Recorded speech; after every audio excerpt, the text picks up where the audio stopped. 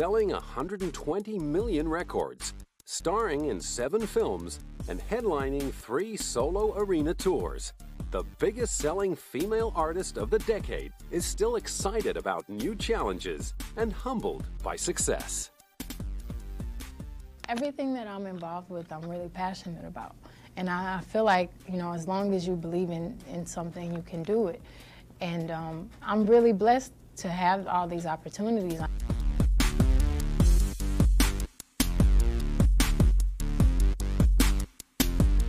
Welcome to the incredible world of Beyonce Giselle Knowles.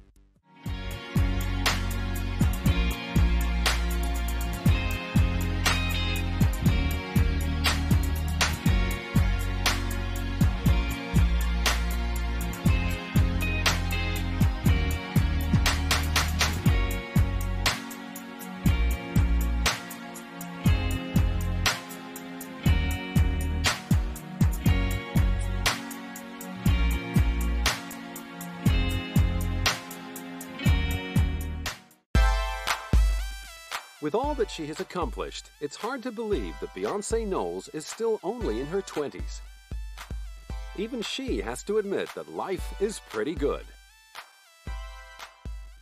I'm very blessed. I've had an amazing family, and I think I have unconditional love. And regardless if I'm a celebrity, singer, whatever, I have a life outside of that. I don't define my life by my success as a star, superstar, whatever you want to call it. I do what I do because I love it, and I'm grateful that I have support and people that tell me the truth in my life. Her charmed life began in Houston, Texas in 1981. She signed up for ballet and jazz dance classes in elementary school, and despite being a shy child, it soon became clear that she could also belt out a tune. By the age of 7, she was winning talent competitions, and just 1 year later, she and best friend Kelly Rowland were rapping and dancing in a group called Girls Time, which went on to become Destiny's Child. Beyonce's salesman father, Matthew, had so much faith in his eldest daughter's talent that he abandoned his 6-figure salary to manage her singing career. That bold decision was rewarded in 1996 when Destiny's Child were signed to Columbia Records. Although Beyonce was just 15 years old, she had already won over 30 singing and dancing competitions in her native Houston. The group, which included another of Beyonce's childhood friends, LaTavia Robertson, as well as LaToya Luckett, recorded a song called Killing Time, which found its way onto the Men in Black soundtrack in 1997. That was swiftly followed up by their self-titled debut album. The album went gold and featured the lead single, No, No, No. First time I heard myself on the radio was actually picking my little sister up from school, who's not a little sister anymore, but then she was a baby, and it was all of the girls from Destiny's Child. And as soon as we pulled up, the bell rang, and we heard No, No, No on the radio, and we ran out of the car. We ran around the car and dropped everything and were screaming, and it was like a movie scene. And my sister was really embarrassed when she walked out to see us acting a plum fool until she realized it was our song on the radio. Still, she had to wait another year to hit the big time. Destiny's Child's second album, The Writing's on the Wall, peaked at number 5 on the Billboard 200. And spawned the #1 singles Bills, Bills, Bills and Say My Name. In the year 2000, the group saw a few lineup changes, with LaToya and LaTavia being replaced by Michelle Williams and Farrah Franklin. Farrah dropped out, clearing the way for Beyonce, Kelly, and Michelle. Although Michelle has since admitted to battling insecurity in the early days of joining the trio, Kelly and Beyonce made her feel part of the Destiny's Child family. It's like a marriage. You know how you need communication, you need love and loyalty and trust. What else, ladies? It's very few times that, you know, you find that that perfect person. That's really rare. So it's not easy, and it isn't like one thing that you can say. It just has to be natural. Right. And we don't have to force our friendship. Right. We just really enjoy each other, and it was always natural for us. Michelle joined the group just in time to record their third album, Survivor. Co-produced by Beyonce, the album went straight to #1 on the Billboard charts and spawned the hits Independent Woman Part 1, Bootylicious, and the title single, Survivor, written by Beyonce and her father, Matthew. Survivor went on to win the group their third Grammy Award for Best R&B Performance by a Duo or Group. After racking up several Billboard Music honors, 2 Soul Train Lady of Soul Awards, as well as an American Music Award, they took some time out to concentrate on solo projects. After 3 years apart, they headed back to the studio as a trio to record their 4th and final album together.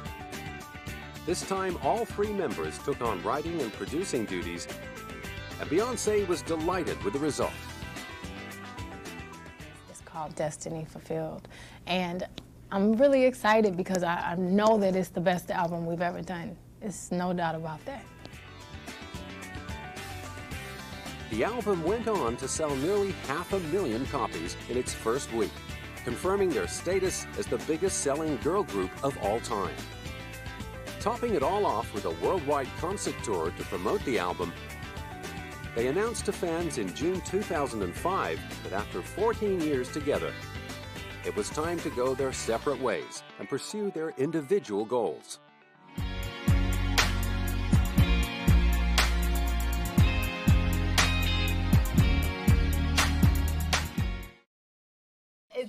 We don't like the word breakup. It sounds really sad. we like to say that it's the end of a chapter in our lives. And it's been 14 years. And everything cannot last forever. Destiny Fulfilled is the title of the album. It's not a coincidence. This was something that we thought about, and it was really important for us to end this chapter when we were successful still, and not because one person wants to go solo, or not because we don't like each other, or because we're not selling records anymore, but because it has to end at a certain point, and we all have different personal things we want to do and things with our careers that we want to do. And as far as Beyonce was concerned, the 3 of them had formed a bond that would never be broken. They'd become more like sisters than workmates. We all eventually want to have families and kids, and we always joke and say we want to have our kids at the same time. Even if we don't have men, we'll just do it anyway. Or you get married. Oh, you get married today? Okay. I'm gonna wear white you too. be nice. Come on, let's go get married. But we all want to do Broadway. We want to do movies. We want to do everything. We're still and we want young. to support each other while each other's doing it too. For the relative newcomer, Michelle, there were no regrets. We're happy, you know, and we made history. We did something that, you know, has not been done amongst a female group, you know, and there was press about it, but not as much as there was about the statement that we just made. And even in that statement, there was love in that statement. And in fact, that wasn't to be their last public appearance together. 8 months later, they teamed up again to receive a star on the Hollywood Walk of Fame. It was a chance for Beyonce to reflect on the journey that had begun more than 15 years earlier. I want to thank everyone for being here, and thank you for supporting us. We started when we were 9 years old, and here we are getting a Hollywood star. Dreams come true. So thank y'all so much for supporting us. God bless you. It also gave her proud mother, Tina, the opportunity to pay her own personal tribute. I remember when the girls were 15 and they first heard their first single, and they were so excited, and their whole thing was, we just want to go gold. We want to have a gold record, and we want to attend the Grammys, not get one. And 10 Grammys later, 52 million records later, this is like a dream come true. So thanks for giving them this great honor, and they are very deserving because they've remained as beautiful on the inside as the outside. At just 25 years of age, Beyonce had not only fulfilled her destiny, she was already 3 years into a successful solo career, which began with the release of Dangerously in Love in 2003. Sitting in the producer's seat, she collaborated with big names like Missy Elliott, Big Boy, Sean Paul, and boyfriend Jay-Z, to showcase a more intimate side of herself than she was able to reveal as part of a group. Basically, I wanted people to get a feel for me. And the album is vulnerable. It's a lot more vulnerable than Destiny's Child's album because we've always been really strong. And I'm still strong, but I wanted people to see me differently and realize that I'm still human. Determined to get everything right for his daughter's big debut, her dad, Matthew, kept pushing back the release of the album. And after long deliberations about which single to put out first, they settled on Crazy in Love, and the album was finally released in June 2003, much to Beyonce's relief. I'm very anxious. I'm very excited. I'm happy. I have so many great things happening for me right now. And I'm nervous, but the nervousness is good. It makes me feel like, okay, something is gonna happen. And she was right. Dangerously in Love debuted at #1 on the Billboard 200, selling over 300,000 copies in the first week, and eventually clocking up sales of 5 million worldwide. Best pal Kelly Rowland was thrilled for her Destiny's Child bandmate. Yes, I think it's amazing. She really put her foot in it. She's really excited about the record, and I'm happy for her. I'm excited for her, definitely.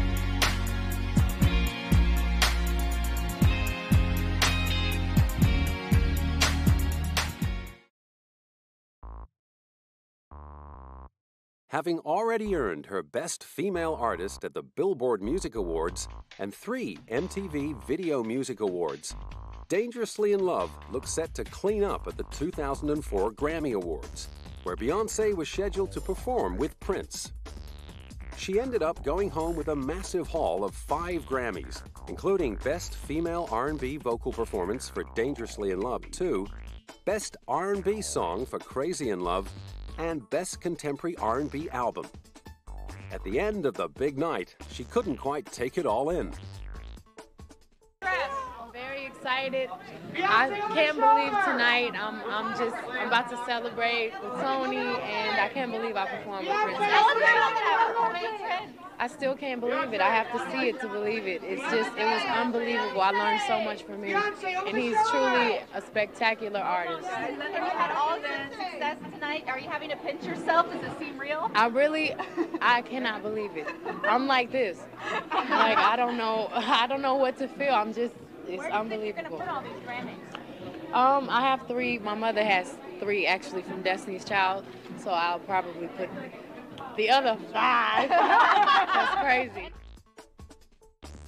After that, Beyonce was everywhere, performing at every prestigious event from the Super Bowl to the 2005 Academy Awards, where she upped the ante by singing to a television viewing audience of millions in French. Fearless as ever, she didn't flinch. It was amazing, actually. I was more nervous in rehearsals. When I got there, I was confident, and I did it, and I'm very proud. I can't wait to go home and watch it. Also on the agenda was her final album with Destiny's Child, and getting serious about yet another career as an actress. I haven't even been a leading lady yet, which has been my choice because I want to make sure that I know exactly what I'm doing when I do it, but I have that. I have so much more to do.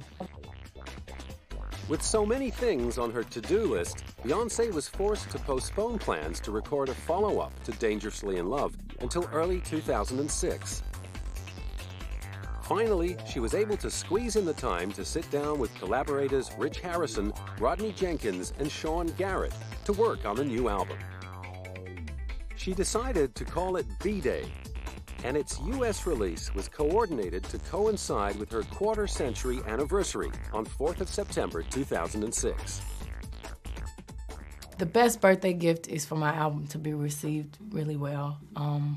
And I think I'm just gonna have like an intimate dinner with my friends and hopefully some good food. I'm gonna have a party after an award show in New York on the 31st, but it's gonna be like a big party with a lot of people, so I won't be able to relax.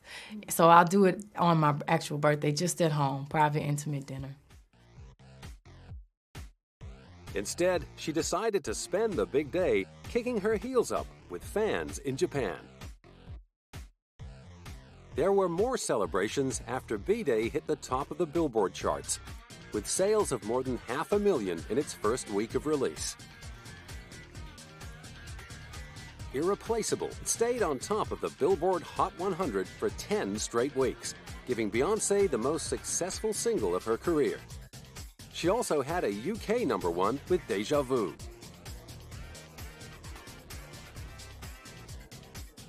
The following year, she released the B-Day Anthology video album.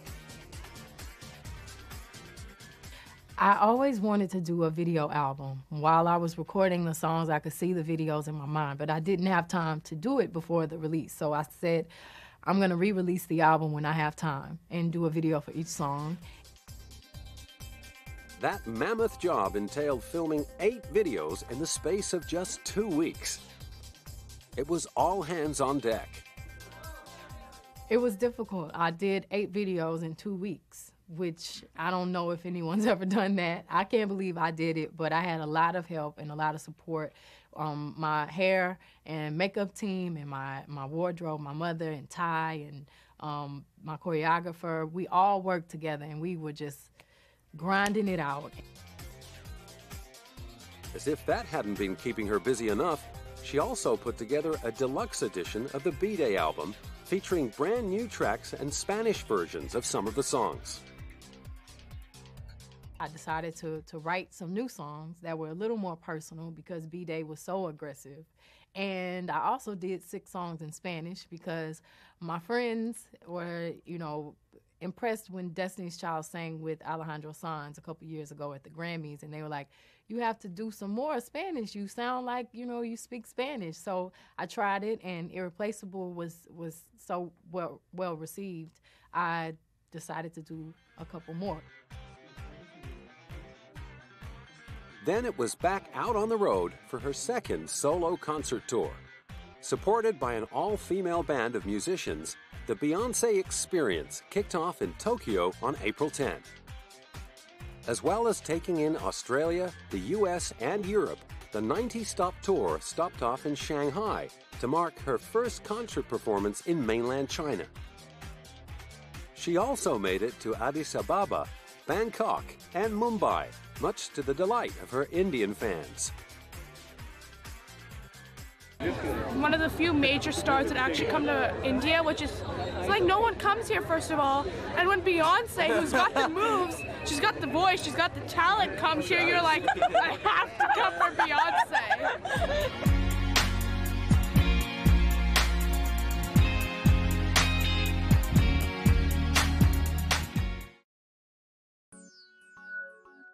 After one of her many costume changes during the Indian concert, she took to the stage in a traditional sari to sing Dangerously in Love.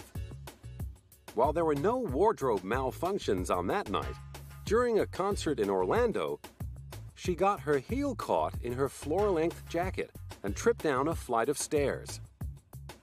The incident was recorded on a fan's mobile phone and became a hit on YouTube. It even found its way onto the nightly news on U.S. network CNN. But even that didn't slow her down. After picking up yet another Grammy for Best R&B Contemporary Album, she knuckled down to the job of recording her third solo album, I Am Sasha Fierce. And I actually wanted to reveal more of myself, so I named half of it I Am.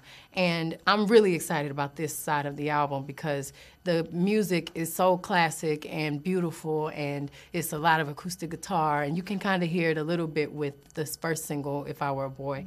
And it's just beautiful songs no matter what the music is.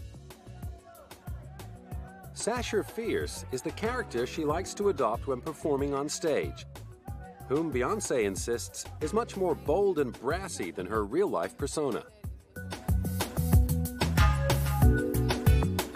I love to dance. I love to dance on stage and in videos. I think people will be surprised to see me dance in real life. I'm really a lot more reserved and kind of shy. I kind of do the two-step that I saw my parents do. I can't bust into choreography in an intimate setting. While some people she meets are surprised at the contradiction between her on- and off-stage personalities, she believes she's no different from most other performers. Actually, every person, I believe, has that. When it's time for them to work no matter how tired you are, you just kind of put it on. And I feel like every performer I've met, they all have that character they've created on the stage, and that's something really special for the fans. So I wanted to give them that side and also show them who I really am. Following the release of its first two singles, If I Were a Boy and Single Ladies, I Am Sasha Fierce hit the record stores and internet in November 2008, ahead of scheduled plans to get back out on tour in 2009. It's so difficult. I think I'm doing like 40 songs, and I do the arrangements with my band, and that rehearsal time is so hard because, you know, people come and they all have their favorite songs, and I want to always give the fans what they want, but I'm doing all the songs. I just do have to get creative with the amount and how to put them together so I can get them all together in 2 hours. On the top of that, she had to contend with the problem of rehearsals for the shows leaking onto the internet and spoiling the surprise for her fans.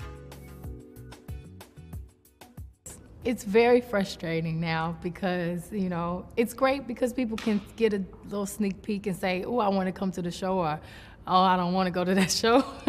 And, you know, I'm fans of people, so I go on there and check it out too. But, you know, you put so much of your heart and time into the wardrobe and making sure it's these reveals and the costumes and the lights. And then, you know, it's kind of unfortunate that people can see the show months before you get into their city.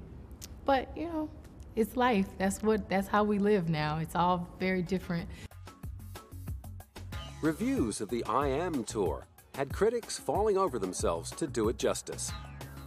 One reviewer wrote, "There is breathtaking elegance in her acute desire to entertain." Lorraine Schwartz of The Examiner decreed, "In less than a year, I've seen Madonna, Britney, and Beyonce. Beyonce was by far the best of the three." While Newsday wrote, "She proves that hot choreography and strong vocals don't have to be mutually exclusive. No worries of lip-syncing here." And by this time, many people were wondering just how she did it. Finished the last tour a year ago, and now here I am. I'm going to be on tour for another year. Thank God I love what I do, and I have time in between. But, you know, I'm so excited, and this is what I was born to do. So it's my life, you know, and I couldn't imagine not being on tour doing records, so I have the time of my life on the stage.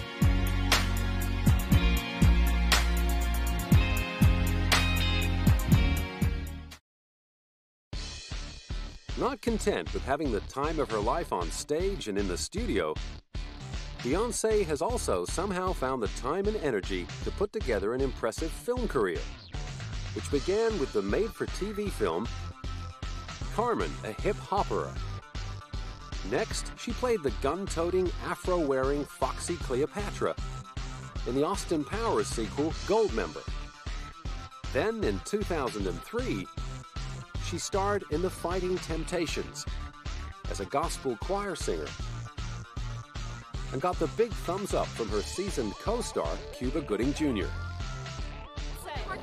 Beyonce is beautiful, and not only that, she's a songstress, but she can act. But being only her second big screen role, she was nervous about how it would turn out. I was terrified. I was terrified. And the first time I saw this, the same feeling, but I was so critical the first time. The second time was a little better. Now I can really watch it. She still hadn't got over her screen fright by the time she arrived on set for the shooting of a remake of the 60s film comedy series, The Pink Panther. But director Sean Levy helped her overcome her fears. Beyonce and I spent a week rehearsing. So we just went right at the fact that she's not an actress, it's not her day job, and let's not pretend that there isn't anxiety. In the end, however, she took it all in her stride. Well, it wasn't very difficult. I didn't have to do much research. I was playing an international singer. And it was so easy. It took me a couple weeks, and I got to work with the best Steve Martin and Kevin Kline, who I grew up watching their movies, and now here I am in another. Although she could have done without the extra challenge of trying to keep a straight face while working alongside a rather distracting co-star in Steve Martin. I have to just be serious. I have to stay in character and play it straight, and I can laugh after when I watch the playback. But she wasn't going to let anything get in the way of her ambition. You know, I admire Barbra Streisand, Cher, Diana Ross, and they sang in a lot of their movies, but when they acted, they really acted, and they were really good. It doesn't matter to me. I eventually want to do a really big musical. That's my dream. As usual, she didn't have to wait long. Within 2 years, she nailed her starring role in the big screen adaptation of 80s Broadway musical Dreamgirls, about all-girl group the Dreamettes. Despite the obvious similarities between her character's life and her own, there were many more differences. Dina grew up in the projects of Detroit. I grew up in private school. I mean, I grew up with, you know, a middle-class life, and my drive does not come from me trying to get myself out of the projects. Yeah. My drive comes from seeing my parents be successful and have drive, and you know, my love for music. And I mean, the dynamics in Destiny's Child is very different from Dina. Another marked difference between her and her on-screen character was Dina's lack of a big singing voice. Having to play down her own vocal capacity was just one of the many challenges of the role. The hardest thing was me knowing that I couldn't depend on my voice, because it was written in the script that Dina didn't have a strong voice. So I also didn't have too much dialogue, so I had to say so many things without saying anything, which is difficult. And of course, losing weight and the rehearsals and the studio was really not the hard part. It was mainly the dialogue and the scenes, and getting over my nervousness and making sure I was secure about my performance.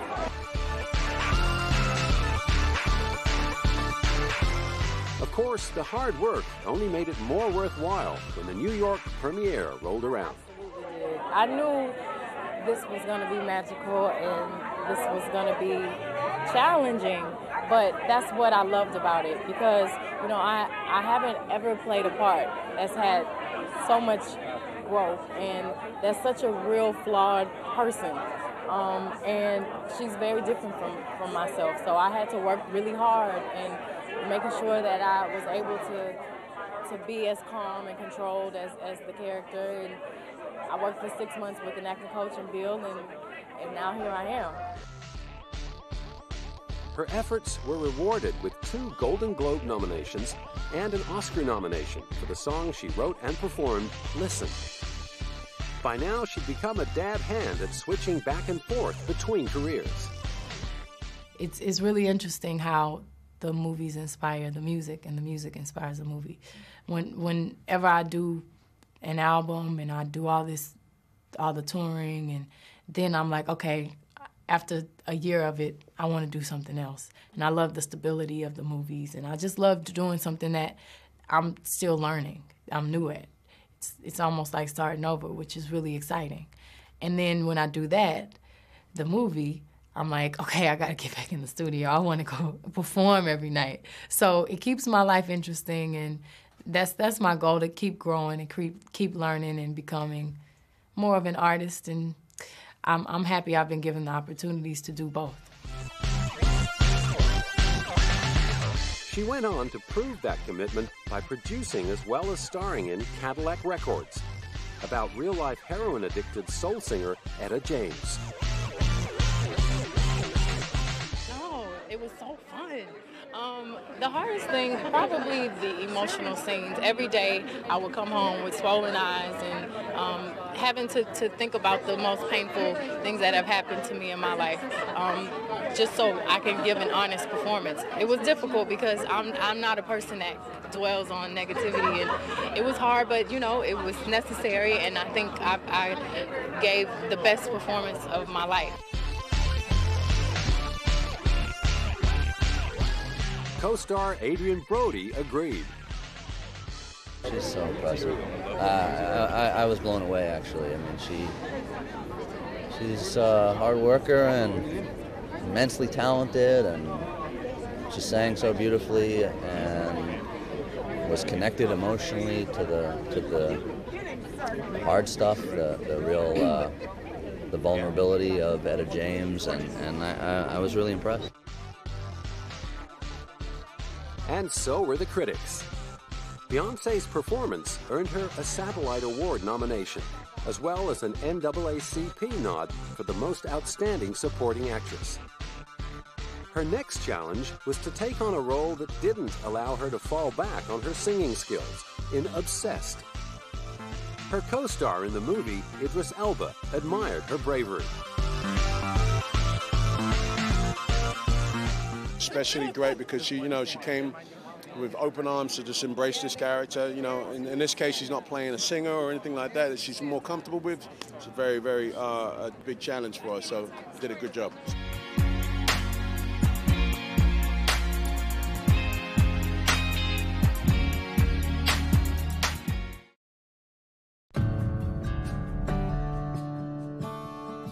For Beyonce, the role of a happy homemaker who turns into a kicking and screaming wife and mother when her family life is threatened by an obsessive stalker forced her to really dig deep.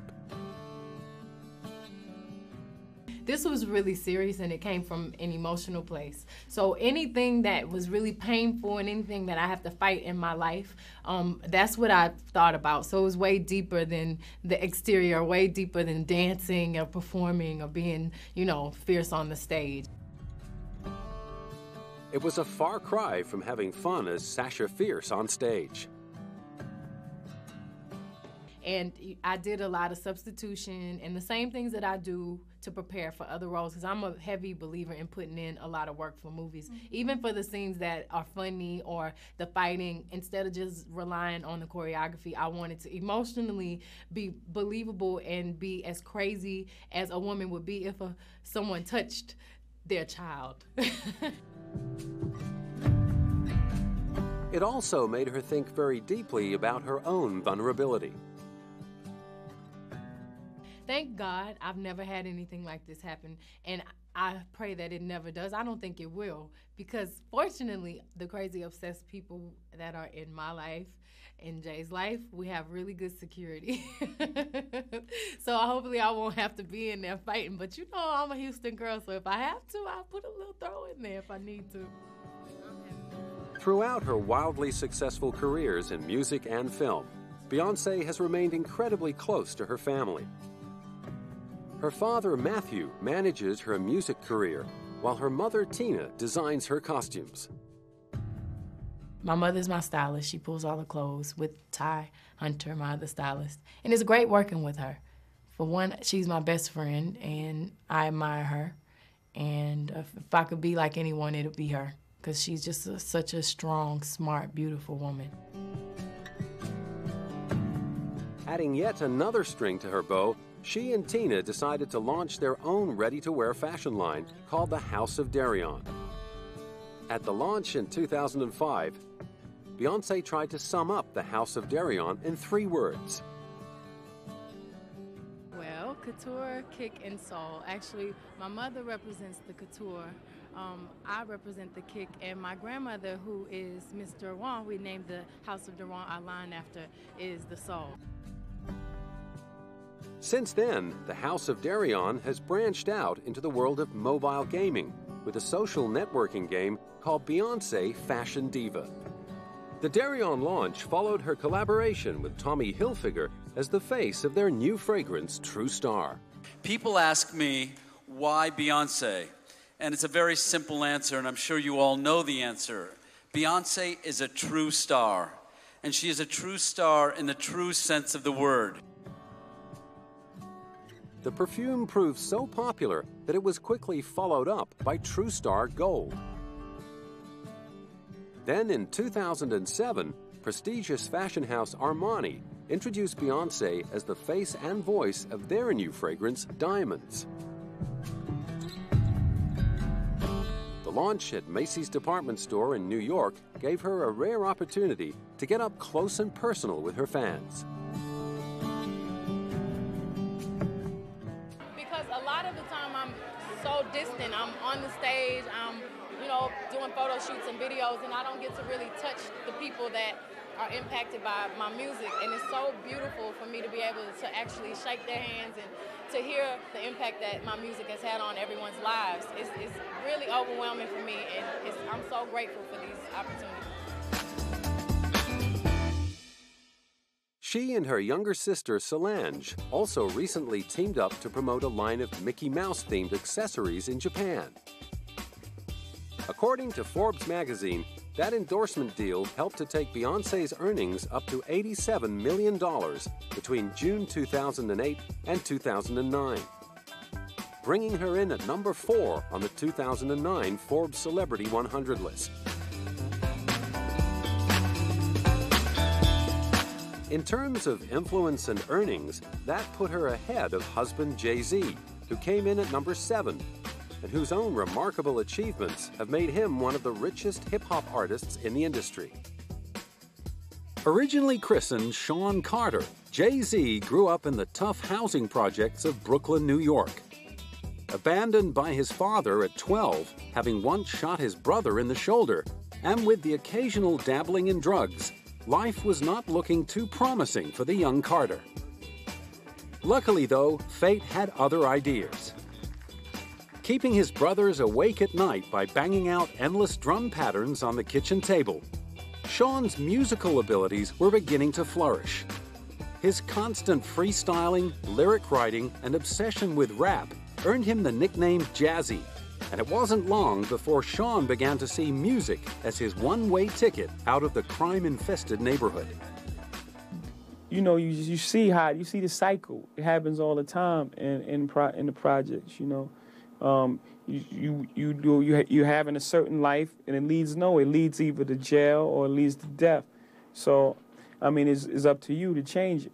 And for me, it was like, what I'm gonna do? Like, I'm gonna just keep running the streets forever? What I'm gonna do when I get 30?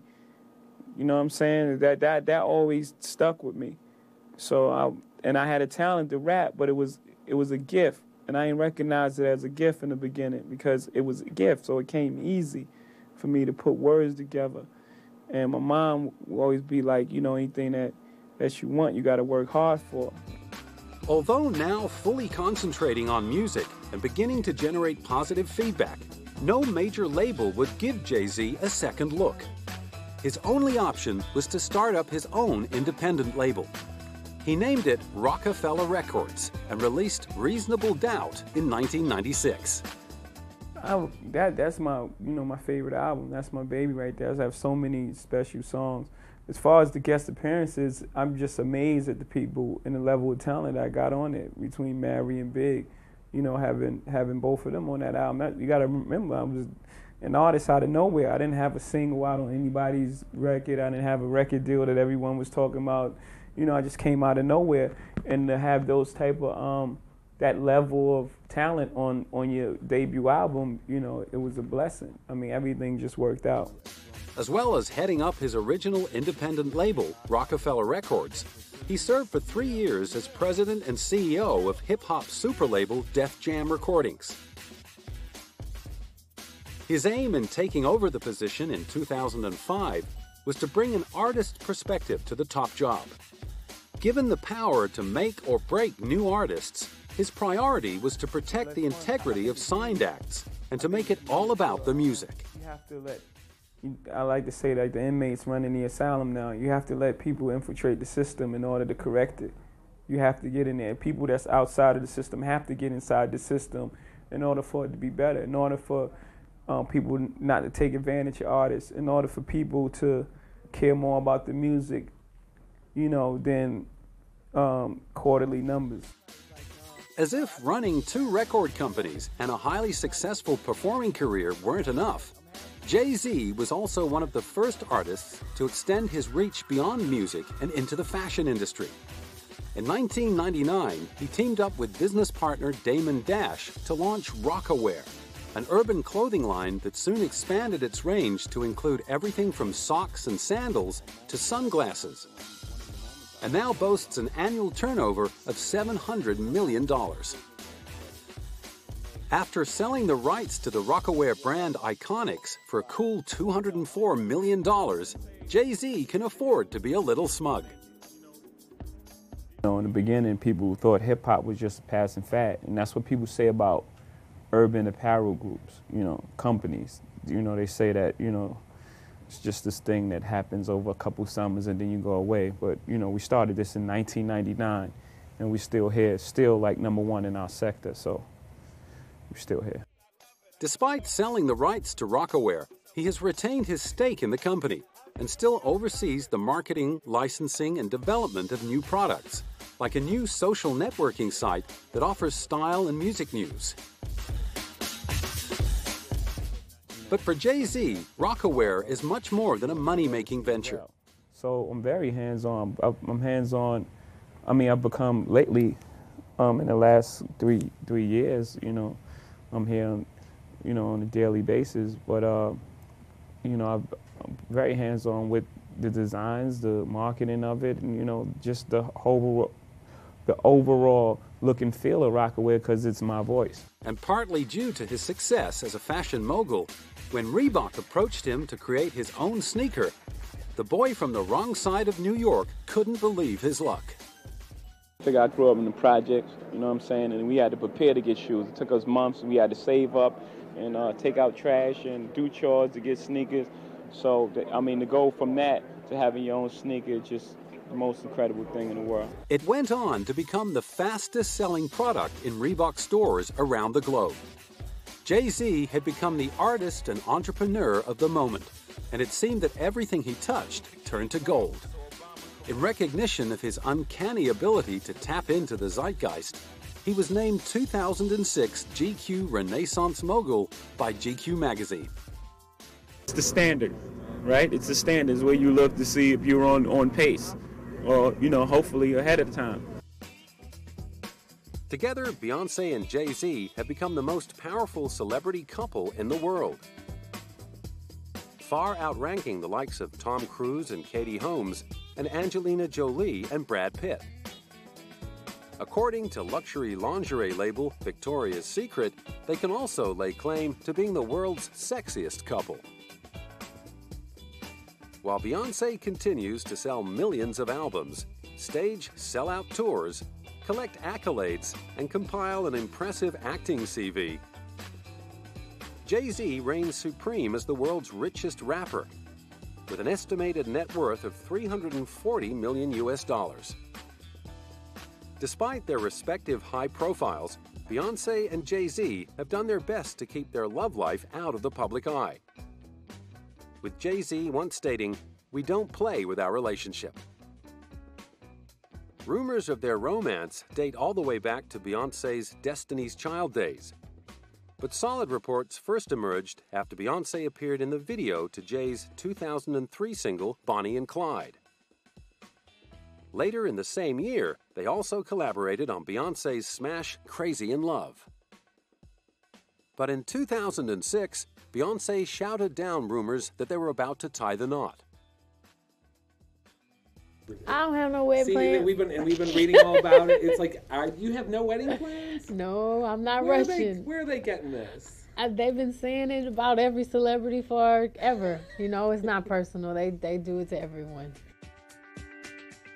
Finally, however, in April 2008, the cat was out of the bag after they made an early morning trip to Scarsdale Village Hall in New York. Oh, I think that's so exciting. It's fun, it's exciting, and I can't believe they came all the way here to get a marriage license. That's very nice. The press duly camped outside of Jay-Z's apartment, hoping to get a snap of the newly betrothed. Having finally found a window in their crazy schedules to put a ring on it, Beyonce got around to confirming the news in the opening montage of a video to launch her album, I Am Sasha Fierce.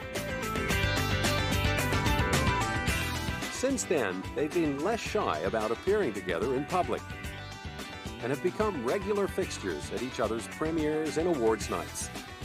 On the subject of starting a family, Beyonce won't be drawn, except to say it will definitely happen someday. Could happen in a year, could happen in 5 years, but I'm in no rush, and I do think family is really, really important. I grew up with both of my parents and with my sister and my cousin and with Kelly and all the girls, and it was always a lot of love in my house, so I want the same thing. In the meantime, with a 4th studio album in the works, it looks like this bootylicious babe won't be settling down just yet.